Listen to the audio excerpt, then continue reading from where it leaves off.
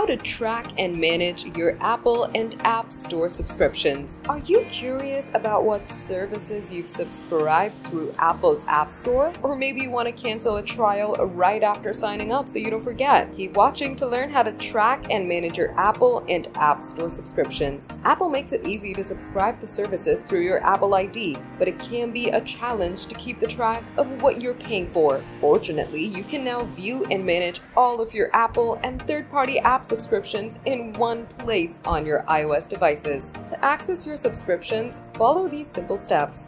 Open the Settings app on your iPhone. Tap your name at the top, choose Subscriptions. You'll see your active subscriptions at the top and expired or canceled ones below. Tap a subscription to cancel it or view more details. If you use a family sharing, note that the subscription started under a family member's Apple ID won't show up on your Apple ID. You'll need to check their account for those subscriptions you wish to track or cancel. When you tap on a subscription for more details, you can see how much you're paying, check how long until the next payment or renewal, explore other plan options, and cancel your subscription. It's a good idea to check any other Apple IDs you've used in the past for subscription purposes, as well as any family sharing connected accounts. If you have trouble with an App Store subscription or need help with a purchase, you can contact Apple support at 1-800-APL-CARE in the US or use Apple's support website.